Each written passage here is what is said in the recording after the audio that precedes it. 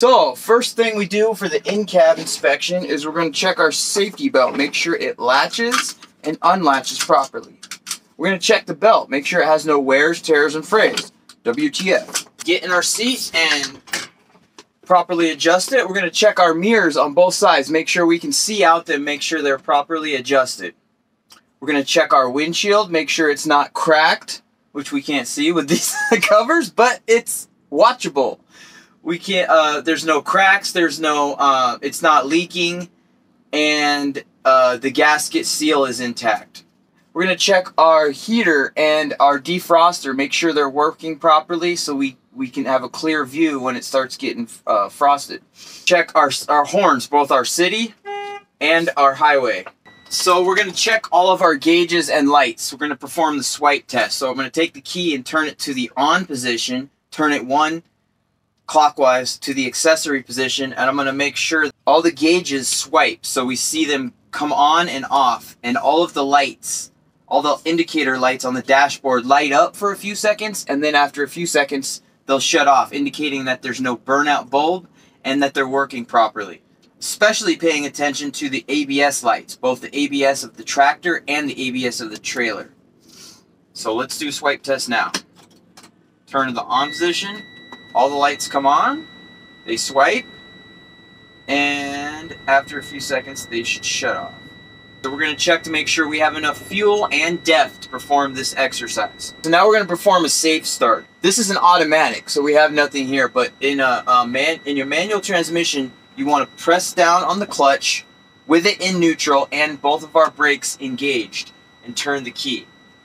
In neutral. Excellent. Now we're going to watch our oil pressure, make sure we have oil pressure. We want to have between 35 and 75 psi normal operating pressure. We're going to check our air pressure. We want it to build up between 85 and 100 psi in 60 seconds or less. So we'll watch 60 seconds. It's slowly building. Air pressure for both tanks. Check our coolant temperature. When it's fully warmed up, it should be normal operating between 175 and 210 degrees Fahrenheit. We're going to check our battery voltage and charging system, make sure that's working properly. So on the manual Freightliners, there'll be a black button right here. On these automatics, you have these plus and minus buttons, and you just push it until you get to your battery voltage, which is right here.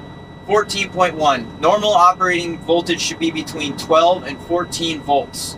The governor should kick on. The governor should kick on stopping the pump from filling air pressure between 120 and 140 psi or level specified by manufacturer. And that's when you hear the sneeze, the indicating the governor's working properly, and we won't keep building pressure and blow up our tanks. We're going to check our windshield washer. We're going to check our windshield wipers right here on the column. We're going to twist it. We're going to see the windshield wipers are working properly, and then we're going to check our windshield washer fluid, make sure we have some and it's working properly by pressing in on the column stick right here. We're about 80 right here, so we're going to check in 60 seconds. It should go to 100 psi. I'm going to so we checked that, good test. Now I'm going to ask Mr. Examiner, can I please lightly go on the throttle to build pressure? Yes, you can. So I'm not gonna go throttle more than 1500 RPM. So just a light throttle, just to build pressure. And listen for the sneeze.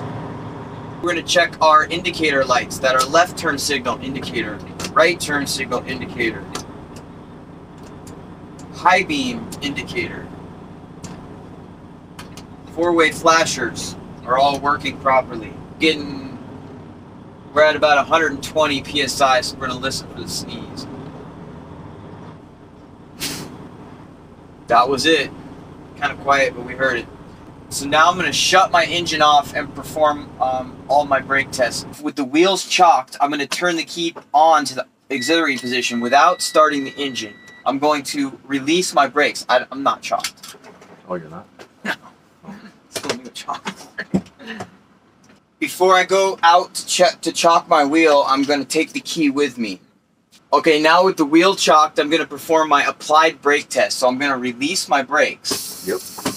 person unit.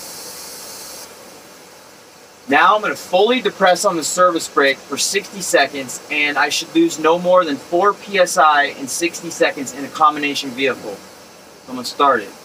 Good test. Now I'm going to perform my warning light, buzzer, and indicator light test. I'm going to continue fanning the brakes on and off, and before my air pressure gets below 60 psi or level specified by manufacturer, my low air warning, buzzer, and light should come on. So I'm going to start fanning the brakes. At what? Before it gets to below 60 psi. I didn't hear you. Oh, there it goes. There it goes. Good test. Now I'm going to perform my emergency brake test. I'm going to continue fanning the brakes on and off, and before my air pressure gets below 40 psi or level specified by manufacturer, and my trailer protection valve, my parking brake, and my trailer brake should both pop out, engaging. Good test. Alright, so now I'm going to perform my tug test. Mr. Examiner, right now I'm going to take the key with me and go remove the chocks with the brakes engaged so I can perform my tug test. So let's start the engine back up, perform a safe start, and let the air build back up. So now what we're going to do is perform a tug test. We're going to check to see that our parking brake and our trailer brake are working. So with the wheel chock removed, I'm going to release the tractor brake and engage, pull out the trailer brake, so I can do a tug test and see if it holds. So I'm going to put the vehicle in drive or second, a low gear, because first or low could overcome the brakes. And I'm going to slowly release the clutch or slowly push on the throttle, and I should, just until I feel a tug indicating that the brakes work properly. So I go, tug, good test. Now I'm going to do the same thing, but with my tractor parking brake. So I'm going to release the trailer, and I'm going to pull out the tractor. Now I'm going to do the same thing. I'm going to put it in second or drive, slowly release the clutch, or slowly push on the throttle until I feel a tug. Good test. The service brake test.